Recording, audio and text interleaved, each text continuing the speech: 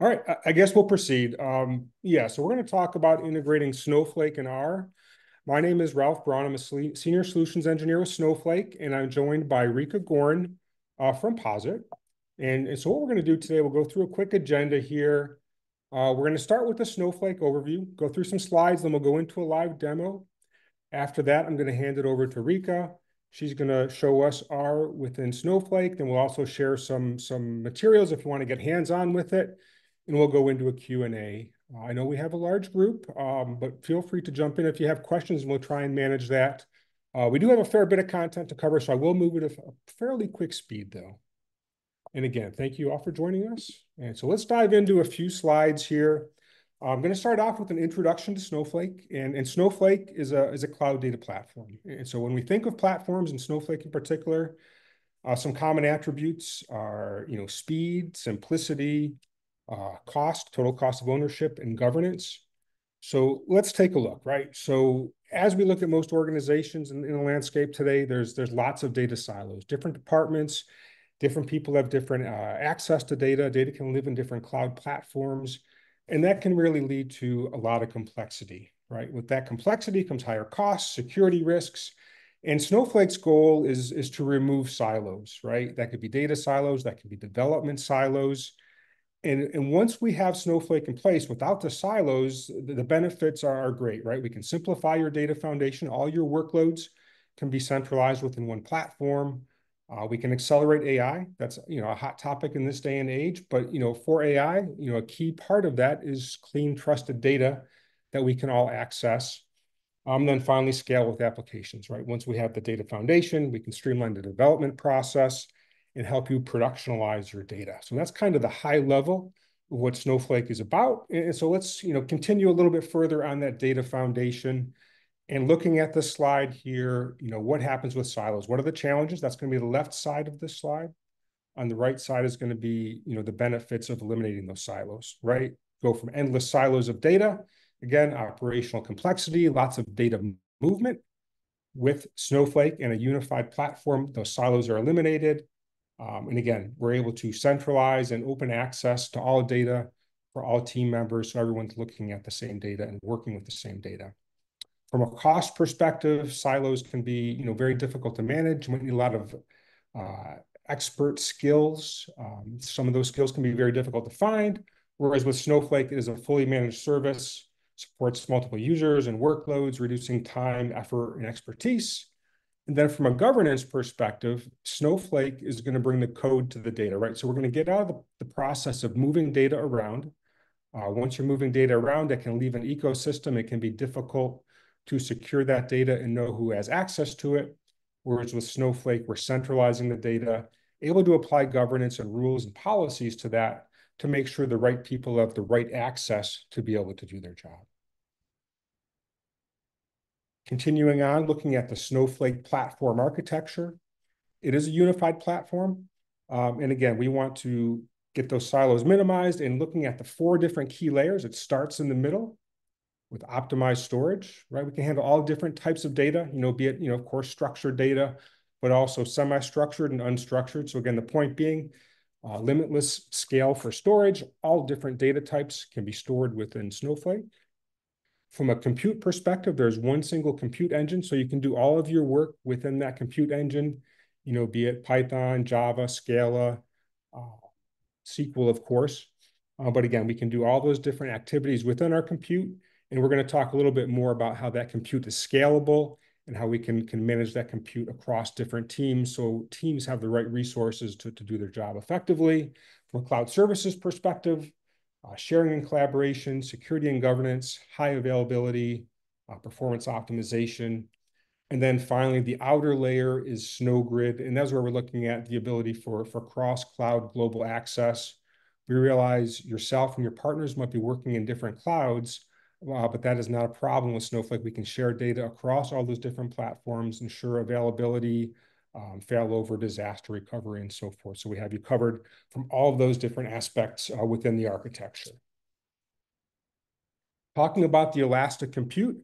So what Snowflake did is we have separated storage from compute. So we've got nearly infinite scale storage, but then also the compute we have a concept we call separating compute from compute. So as we look at this slide here, there's 5 different boxes, right? We have the dev and QA team, we have the ETL team, applications team, data science, BI reporting. Each of those could be different departments or teams within an organization. And each of those teams can have their own compute resources, all working off the same data. So they can manage their compute, they can scale it up as needed, they can scale it out as needed, but they've got full control, one engine to manage and to govern, so they can also have policies in place to ensure that cost controls are happening and that there's no surprises from a cost perspective.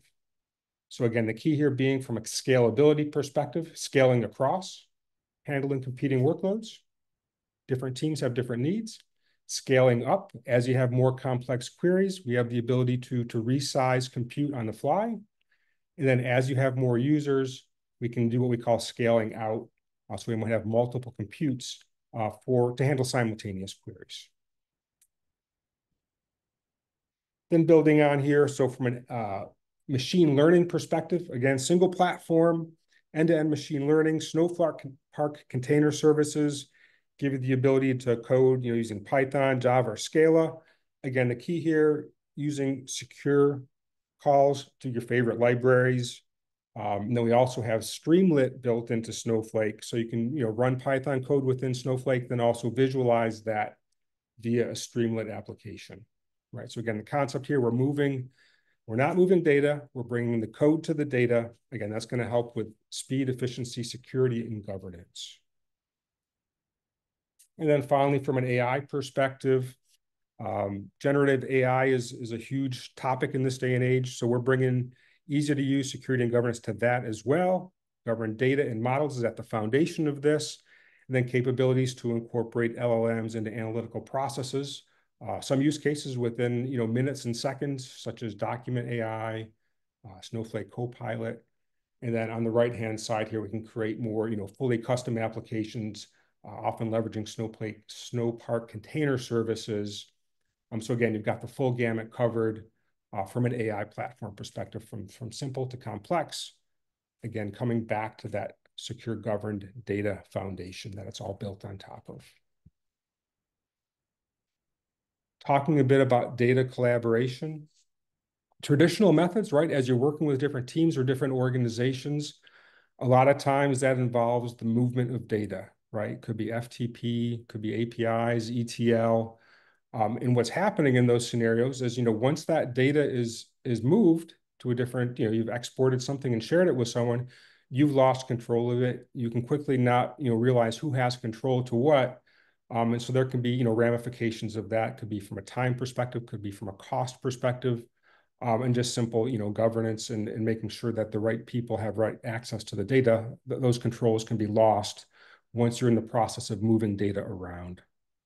Whereas with Snowflake, we have the ability to share that, right? So we've eliminated the complexities there, accelerating collaboration that can be across your team or across your ecosystem. There might be trusted partners that you want to be able to share a data set with. Within a few commands, we can open up a share where other individuals have the ability to query that data. Again, that's very quick and simple as opposed to moving data around. And again, with our approach, you're able to maintain the security and governance of the data. Then finally, looking at the marketplace, there is a full marketplace of data and applications, right? So there's data sets that can be shared. There's 18 different categories. So for example, if you want to find a healthcare related data set, you can search for that. You might find COVID-19 related research data sets, census data sets, weather, geography. So the point being is there's lots of different data assets, many of which are freely available. Some are for cost. So depending on your use case and so forth, you can filter and query accordingly. And then also from an application perspective, there's an application marketplace, and that's where Posit comes into play. We're going to show you how you can use Posit from the marketplace and access your secure, trusted Snowflake data with that as well. So that was kind of a quick run through of what Snowflake is. Now let's shift over to a demo. And what we're going to do here is I'm going to start by orienting you to the interface, right? So I'm looking at Snowflake. In here, I have a number of different databases, and this is our primary user interface, Snowsite, that a lot of our customers use, but then there's other options as well. There's, CLIs available, connectors for Python and Spark, drivers, Visual Studio Code extensions. So if you have a favorite IDE, we can integrate that and allow you to work in the tool of your choice. But looking at the interface, let's just do a quick orientation. So on the left-hand side, I'm going to start with data, right? And so I've got a number of databases. So each of these items here represents a database. And if I want to, I can drill into one. So I have the Frostbite Social Determinants of Health database. So I'm going to drill into that. And then in there, below that, I can see a number of different schemas, right? So if I want to, for example, I can go into my harmonized schema. This is where maybe we've curated the data. We've gone from raw to a harmonized, more usable format. Now I want to see what tables exist there. So I can drill into that. I can see I've got about a dozen tables, but I want to find out more about the patient key metrics. I can simply drill into that.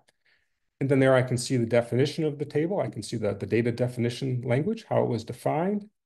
Then I can also look at the privileges. So a key concept within Snowflake is role-based access control.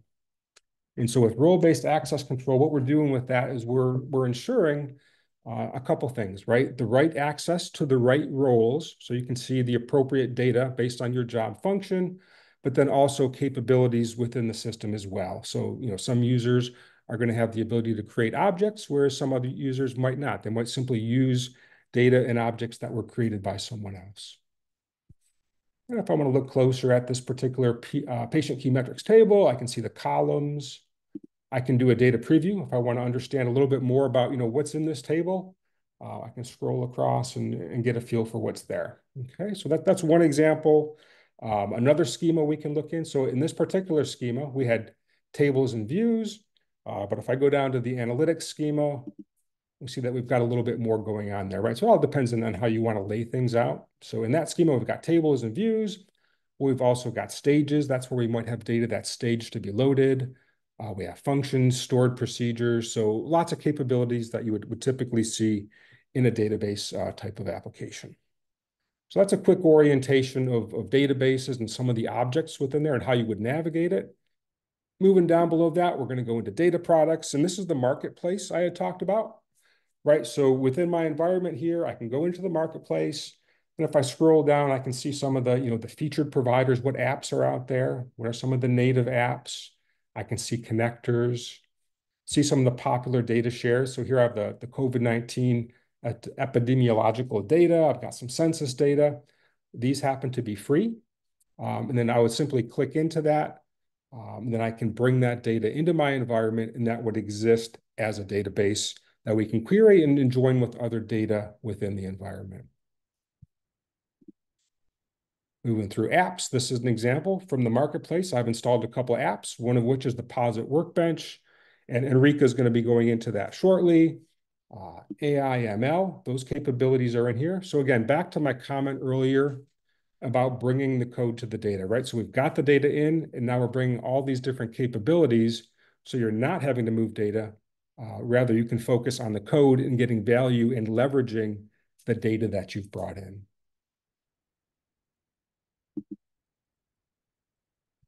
Looking at some of our models here.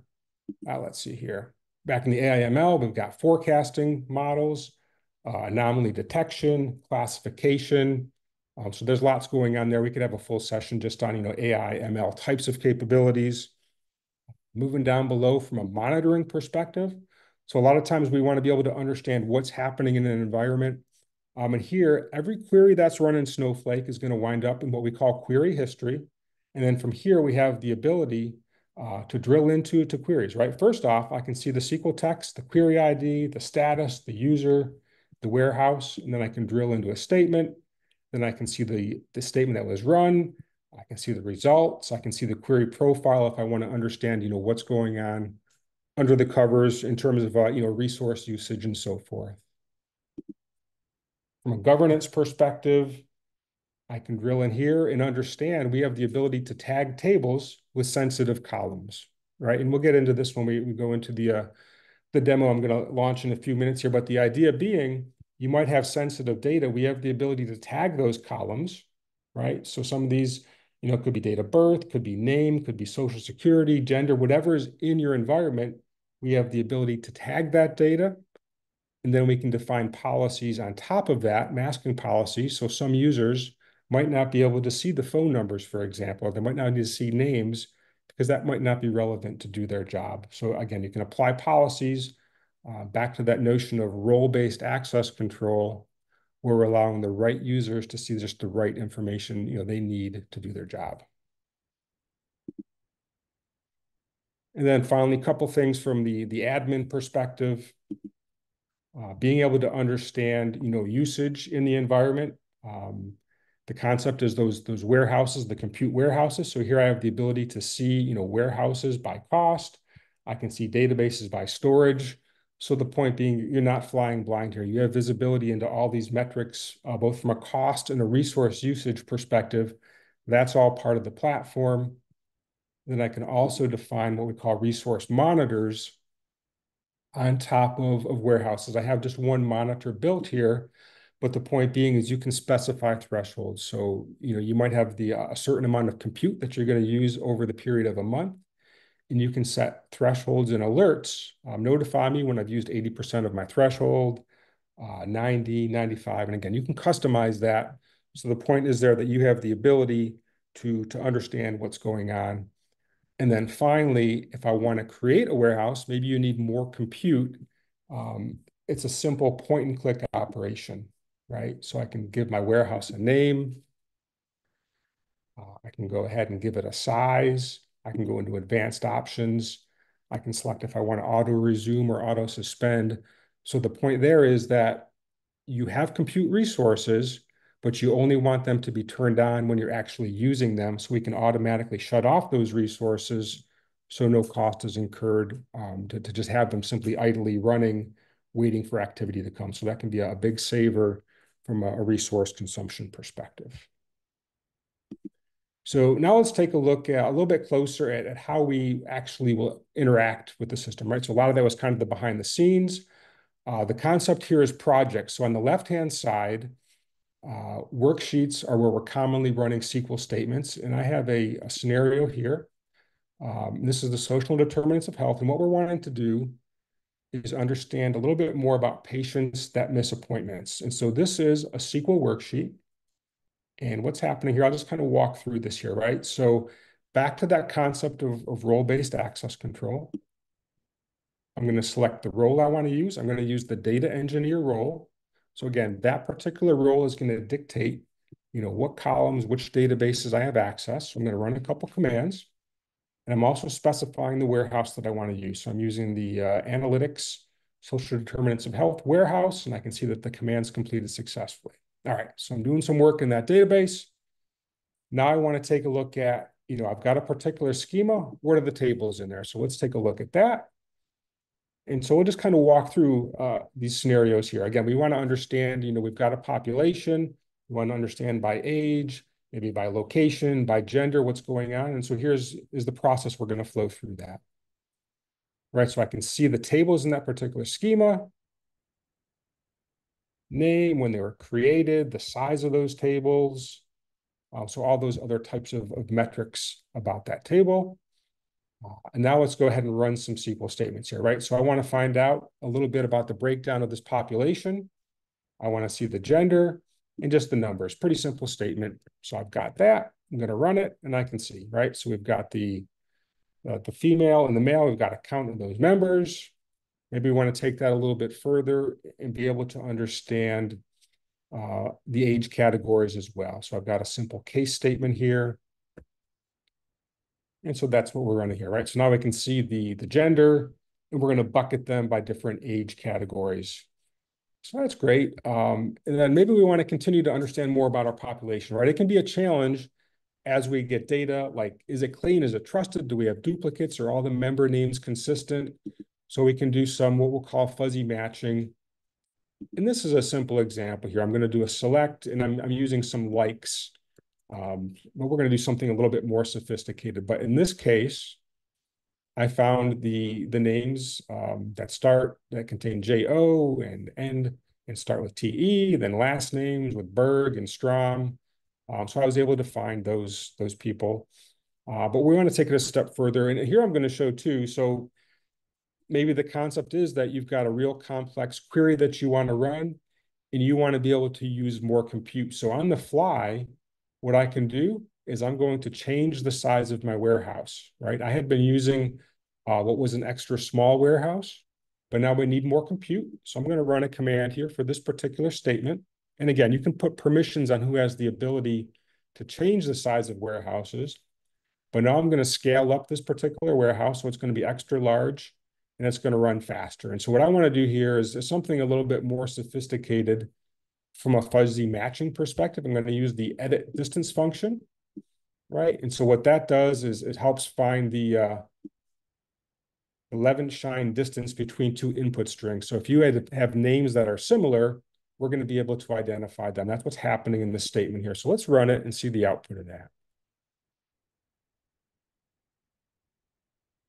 And so we've run that, and then we'll see here. So we've got a couple columns here, right? We've got a first name, last name, first name, last name. So these are our two different sets. Then we're going to do the distance, first name distance and last name distance. And so this is going to help me find people that might potentially be the same thing. So if we look at our third line here, I have Chuck Hills, then I have Chuck Hill, right? So that could be the same person. And so we're making it easy to identify those types of close matches, fuzzy matches, so to say. And then from there, you might do some further analysis on that data. And then you can rule in if this person, is indeed the same person or if they're different. So we've run theoretically a very complex statement. So let's go ahead and make our warehouse small. I'm going to resize it. And then let's do some more things here, right? So we're a little bit concerned about PII data, right? So we've got some sensitive data, but we want to understand a little bit more about the member table. So I'm going to do a select from that table. And let's take a look what the data looks like. So in this particular table, I can see the results across the bottom. I can see the member ID, the person ID, first name, last name. I can see the phone number, the age. So some of this data is a bit sensitive, right? We don't necessarily need everyone to have access to that. So it would be great if we had the ability to mask that data, right? And this is going to do a combination of tagging the data, masking it, and applying rules based on someone's role-based access control. So I'm going to do a couple things here. I'm going to extract the semantic categories. So we're doing some metadata operations where we're able to able to view the metadata and determine, what kind of data we're looking at. And then what I'm going to do now is I'm going to call another function here, and we're going to start to apply tags to tables. So again, the idea is that we've got a table with potentially sensitive PII data. We want to tag those columns. And then we're going to want to go ahead and start to do things so that we can mask the data so that based on someone's role, they are going to see just the data that's appropriate. So we've added categories to 5 columns. Let's take a look at this. So now I can run a select, and this select is going to show me for that particular table, the tag name, this category, the tag values, and then the columns. So we can see that we have some sensitive data here, right? First name, last name, and phone number. We've tagged them. So that's the first step, right? So we've tagged the definition of that table. Now we want to go ahead and create policies. So I'm going to create a couple policies. And the first policy here is going to be based on the name tag, right? And so what I'm going to do is I'm going to say, if your role is an account admin, a sysadmin, or a BI SDOH, then you're going to see the full value of that table. But if you are not one of those, instead of showing the name, we're going to return masked. So the theory would be that, people don't need to know names to be able to do some particular analysis. So I'm going to run that. So we've applied a policy to that data. Then we're going to do the same thing for phone number, same concept. And in this case, instead of showing the phone number, we're going to show the area code, and then we're going to default everything to a bunch of 9. So let's do that. So we have applied a masking policy. And so let's do this here. or we've created the policy. Now we're going to apply the policy. So now we're going to alter each of those tables so that policy exists on it. Now we're going to take a look at that in action, right? So again, the concept is we found some sensitive data, we've tagged it, now we've applied a mask, and then based on my role in the environment, I may or may not be able to see the actual values. So I'm going to the data engineer SDOH role. In that particular role, it does not have the ability to see all of the data. So let's run a statement on that. And here's the results, right? So as we look at the first name and last name, instead of seeing those names, we're seeing that they are masked. Then same for phone number, we're going to see the area code, but then the rest of that is defaulted to 999, right? So that again is a great way to secure and control, what data is visible. We also have a concept, so that was a masking policy. We also have a concept of row level security so that when someone runs a query, they might not see all the records.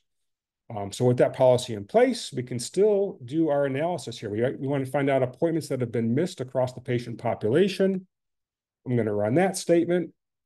And again, perfect. It doesn't matter. I don't need to see those sensitive columns to do my meaningful analysis here. I can run another statement, again, see more about appointment counts and totals, and then continuing that analysis, right? So again, we've masked the data, but we're still able to do analysis on it. All right, for the sake of time here, I'm going to shift gears a little bit. So that was just kind of orienting you a little bit to what's possible in Snowflake. Now I'm going to show you a couple examples, right? So along the social determinants of health, here's an example of a Streamlit application. I need to refresh this here. I need to wake it up. But the idea is that I'm running Python code within Snowflake. Then we're going to be able to show a map. So we wanted to find, folks that have missed their appointments.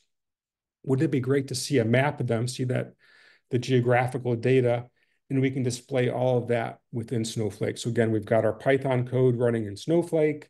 We're going to generate a map.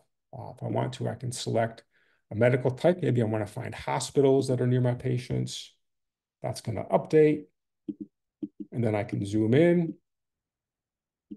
The green dots represent patients. The purple represent hospitals. And then I can mouse over that and I can see what's going on there, right? So we've done our analysis. Now we're able to visualize that in a map and then use that to, again, identify at-risk patients. Maybe we can direct them to a facility that is close to them that they might not have realized existed. So that was one example where we're using what we call a Streamlit app. Again, all in Snowflake, keeping your trusted data there, moving the code to the data.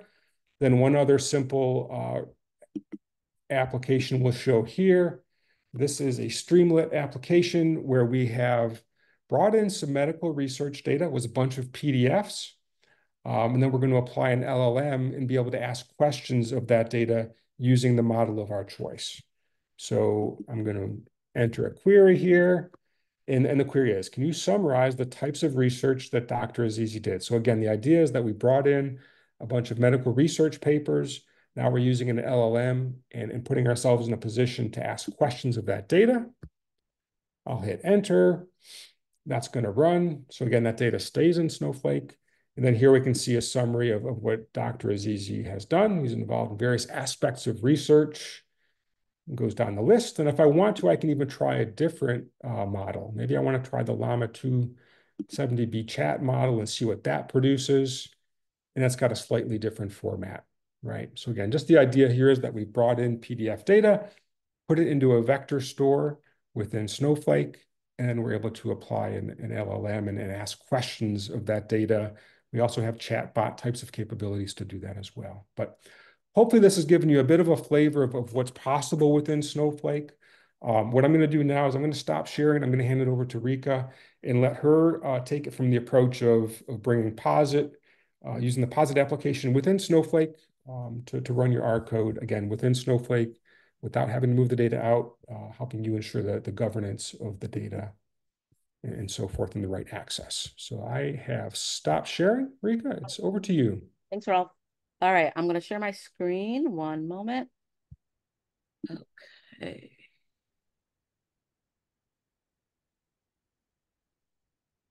Okay, can everybody see my screen?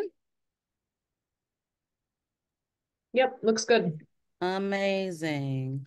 All right, So I just have a few slides, and then I'm going to do a quick demo, and then end with some resources that you can utilize if you're interested in learning how to run R in Snowflake. So first, a little bit about myself. My name is Rika Gorn. I am a senior solutions engineer at Posit. What that means is that I spend a lot of my time tinkering with various products and working with data scientists. We also help folks who are using the Posit Pro tools maintain, install, and kind of use them to, to your needs. You may have heard of Posit, you may not have heard of Posit, but I'm pretty sure most of the folks here have heard of RStudio, which is what we were formerly known as, and we rebranded as Posit about 2 years ago. And I can explain a little bit of the name change for those who are not familiar.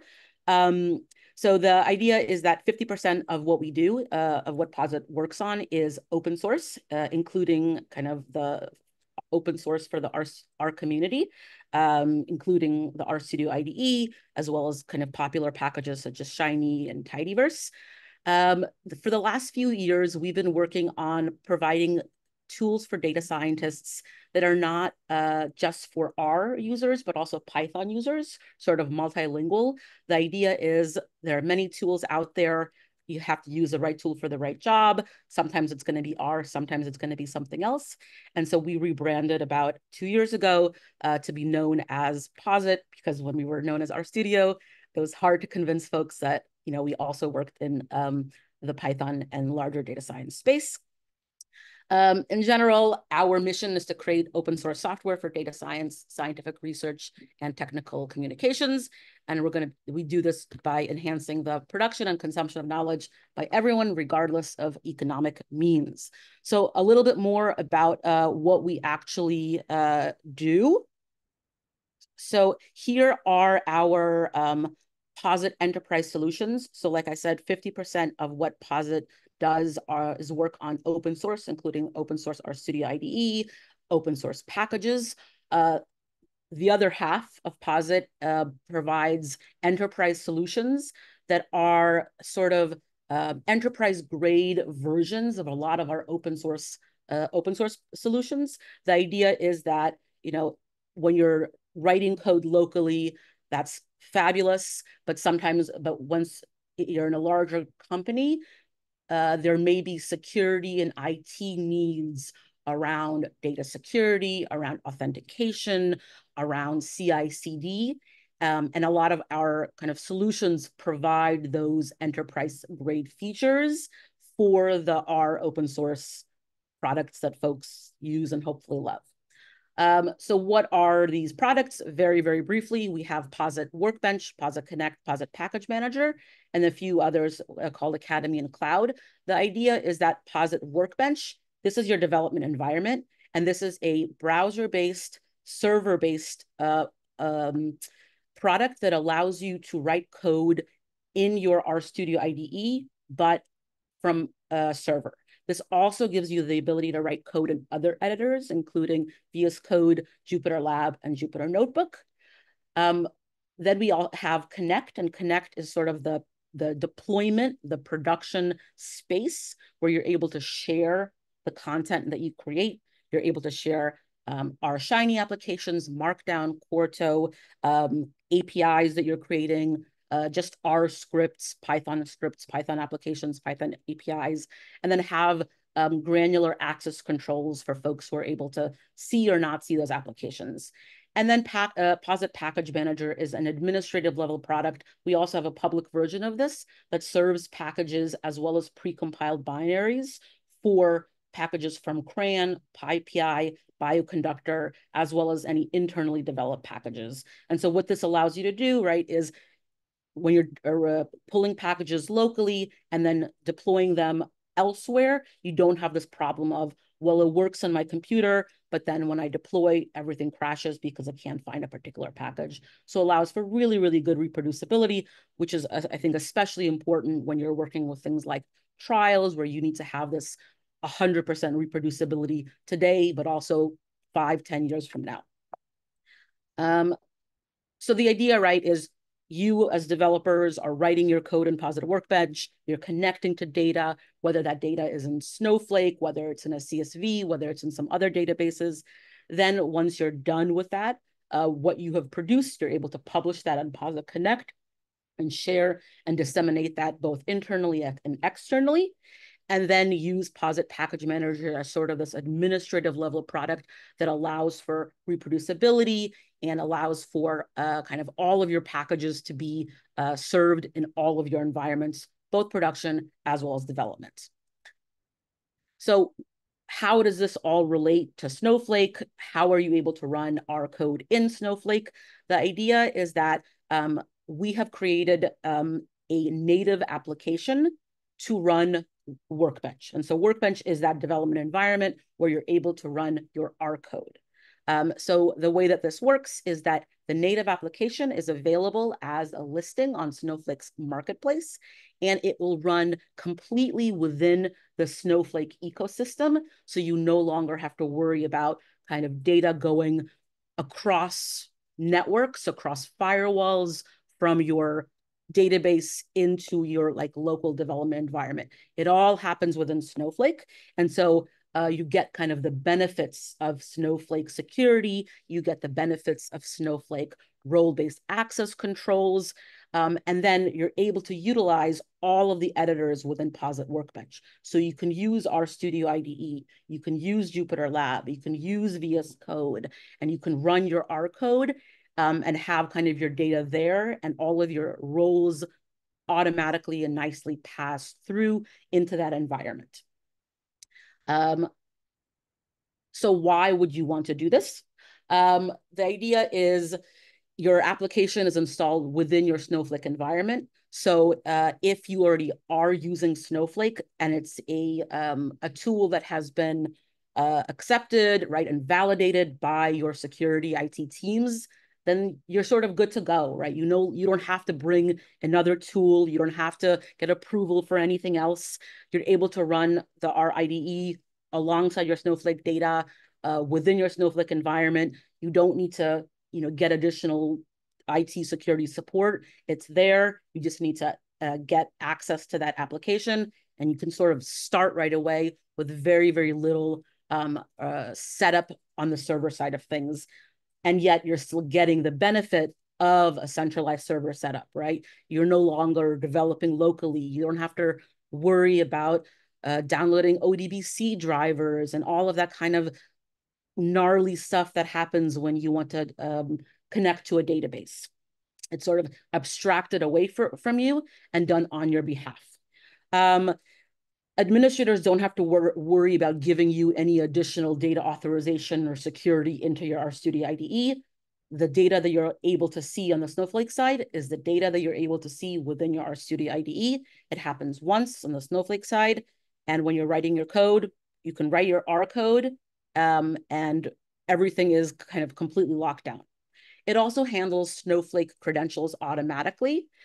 So you don't have to think about personal authentication tokens or having environmental variables or using username and passwords to connect to your Snowflake account. All of that is able to happen automatically using something we call our OAuth integration. The other nice thing about having this accessible as a native application is that we are going to be doing the auto upgrades for you, right? So you don't have to be thinking about upgrading your R versions and upgrading your packages and upgrading to the, you know, the latest Docker image. It happens through the native application kind of on your behalf. And so you're always getting the newest and latest and greatest of features that are available that are created by our developers. All right, demo time. But before that, I just want to see quickly if there are any questions. How do you manage packages with the appliance? So in terms of managing upgrades for the native app, again, that's done on your behalf. With updating and managing packages from your CRAN or from your Bioconductor or PyPI, The idea is it would be relatively similar to what you have now. You're going to be pointing your RStudio IDE within Snowflake to your package manager, right? So maybe you're using CRAN. Hopefully, if you're not using Posit Package Manager, you're at least using the public version of Package Manager. The benefit there is it has a full CRAN mirror. So everything that lives on CRAN lives on Posit Package Manager. The only difference is you get precompiled binaries, so it's faster. You don't lose anything. It's just faster. Plus, you get a lot of nice metadata. Like someone mentioned in the chat, I like to use a package manager with something like renv. And what renv does is that it allows you to take a snapshot of your kind of environment for your project.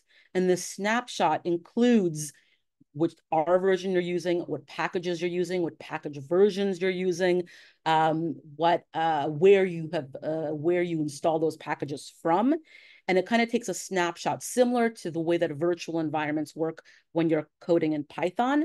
What you're able to do is take a snapshot of it and then recreate or rehydrate those packages anytime you want to go back to that state, or if you want to share that project with your team or put it on GitHub, etc. What you're able to do is sort of freeze your project states and always be able to kind of recreate it. So RENV is an open source R package. Really recommend folks checking it out. In general, I also always recommend using a project-oriented workflow as opposed to just installing packages globally.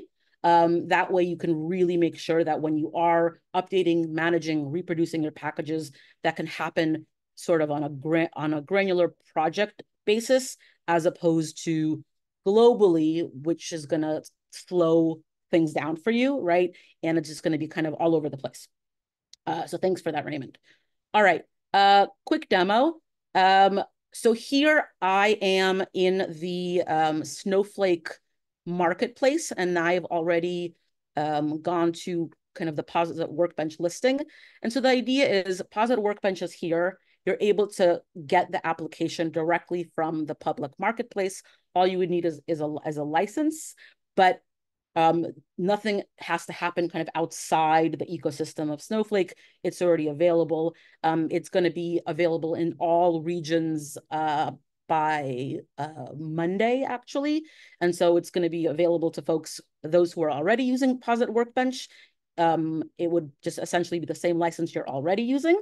And for those who are not, contact us, let us know, and you're able to get set up with that really, really quickly. So I'm going to jump over into my Posit Workbench environment.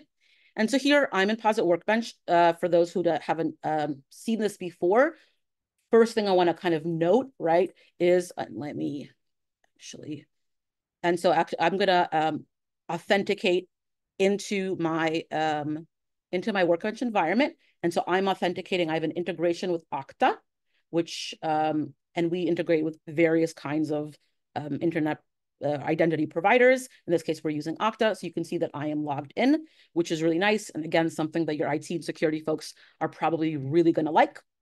I have a variety of sessions that are available to me, but I can always open up a new session. And here I can open up different kinds of sessions. So I can open up a Jupyter Notebook, a Jupyter Lab, RStudio Pro, VS Code. If you're running this in, you are able to kind of architect Workbench in a variety of different ways. If you're running it in a containerized environment or a Kubernetes environment, you're actually able to open up sessions of different sizes with different resource profiles available to them. So if you are, for example, coding with, and you need to use GPUs, right, maybe you're working on like genomics data, something like that, and you need a really, really big, Mongo machine, you're able to do that with Workbench. You can also see that here I have an integration with Snowflake, and I'm already signed in, here with my Snowflake account. I'm not going to open one directly because I already have a session open to me. And so I'm going to just restore this session.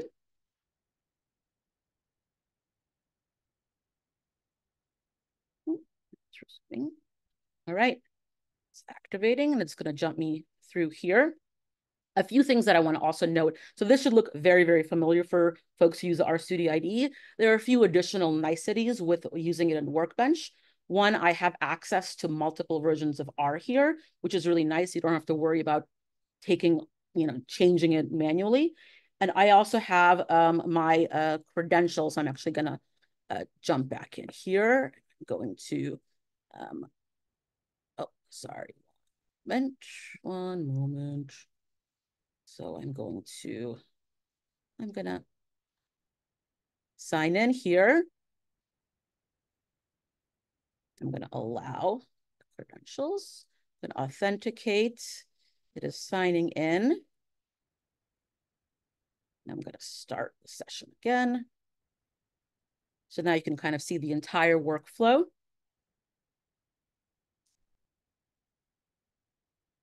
Amazing. And you could see that the role that I have within Snowflake has automatically passed through into my session.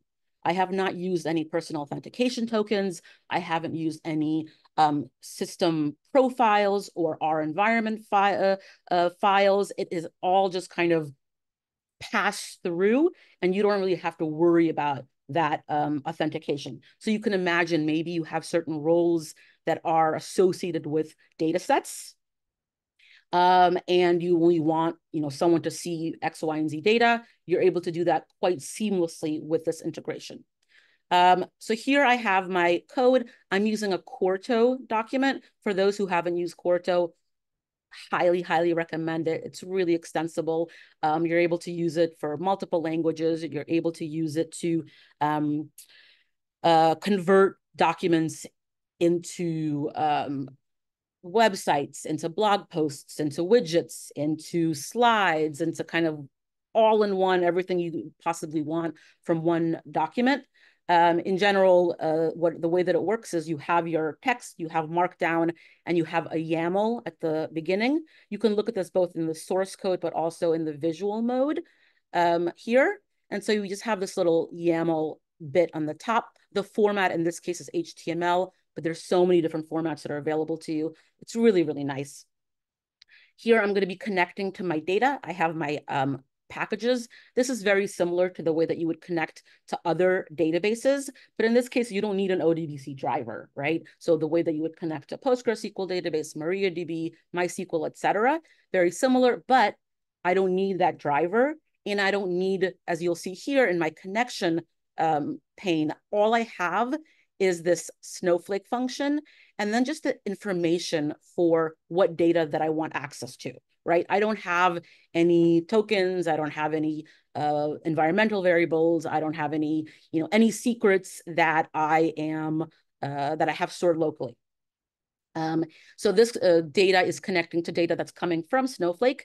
It is essentially, in this case, I'm doing some analysis on web traffic data, and I'm just gonna start this connection.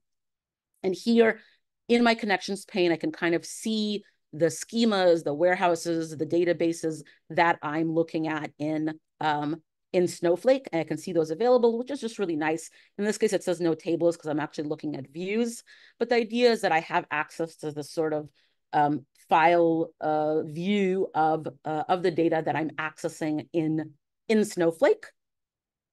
And I'm just gonna render my document here, my Quarto document. And while I'm doing that, I'm going to see what questions there are.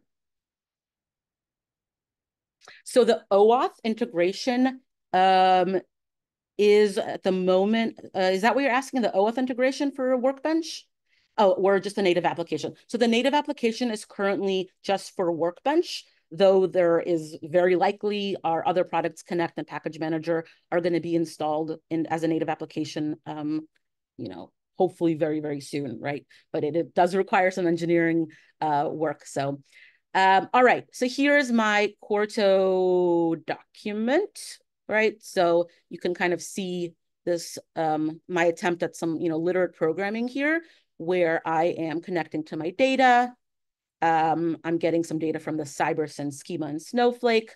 I'm visualizing it with ggplot2. I'm getting some metrics with the GT table.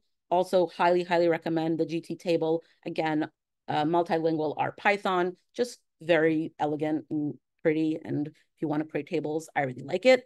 And then looking at some kind of metrics and ratios over time, some nice plots, etc. But the idea here is that all of this is created using this core to document, connecting to my data in Snowflake, the very, very simple single function, essentially, right?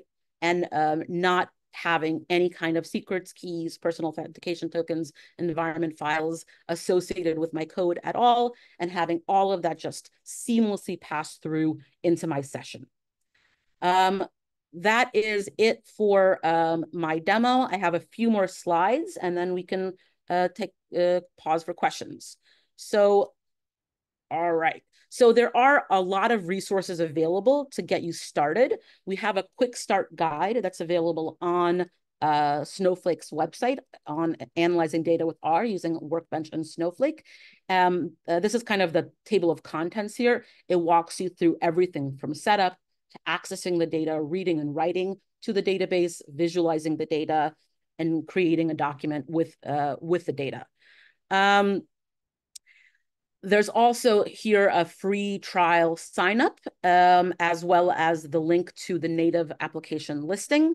There's also a YouTube demo video that's very similar to kind of this talk done by our the Workbench product manager, James Blair. And then there's also a Medium blog post that's also kind of digging a little bit deeper into what all of this kind of looks like. So at the moment, I also wanted to kind of quickly give a shout out that we are hosting PositConf in 2024 in Seattle in August, and I am also running a workshop on DevOps for data scientists for those who are interested in kind of getting their code production ready. In terms of what's happening in the next few months, Workbench is available as a native application, but also Workbench is available in on-prem, in the cloud, kind of wherever you'd like to host it. It is as well as various other cloud managed sort of SaaS solutions. Those are available as well. And we are hard at work at getting the rest of our Posit Pro products, including Connect and Package Manager, also available as a native application running within Snowpark Container Services. That is it for me. If you would like to contact either myself or Ralph, you can do that. Here is our information.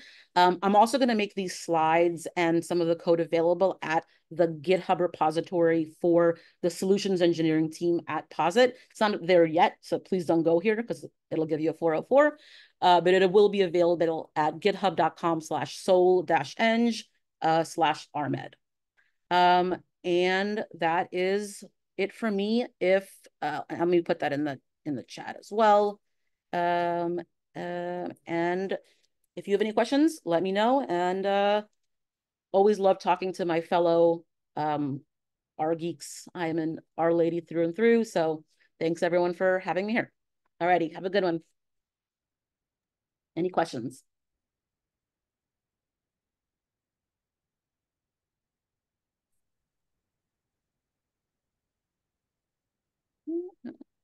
That was great. Thank you both. Yeah. Thank you. Yeah, by all means, feel free to reach out to us. We're glad to help in any way we can.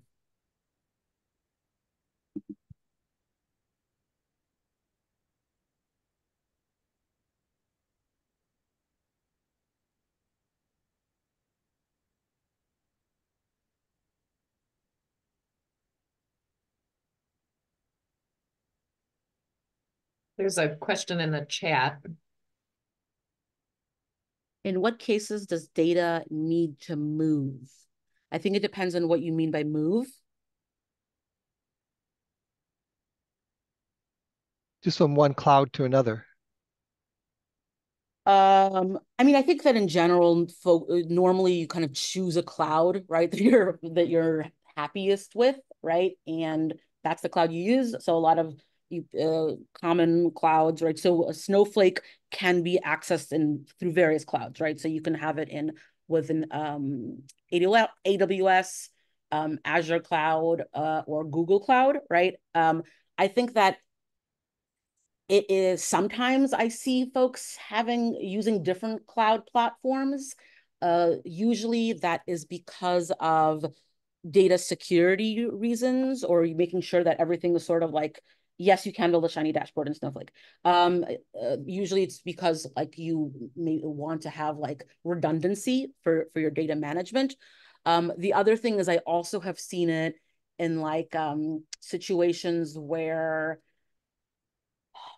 for companies, for example, that are like highly regulated and international. So, for example, I recently worked with a customer from like a large, like a car company, and they have manufacturing plants in the U.S., in China, and in other places. And there are kind of rules and regulations around which cloud platforms are accessible in the different countries. And so in that case, they would have them on kind of the different cloud platforms. I wouldn't say it's very typical. Usually you have one cloud platform and you don't need more than one, right? So. Yeah, we have a lot of flexibility depending on, your environment, who you work with, and what their preferences are. So glad to have even deeper conversations on that. But we are very flexible to accommodate, your cloud preference of choice and your partner's preferences.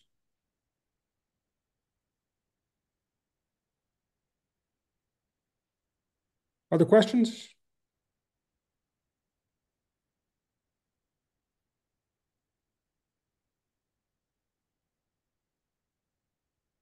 All right.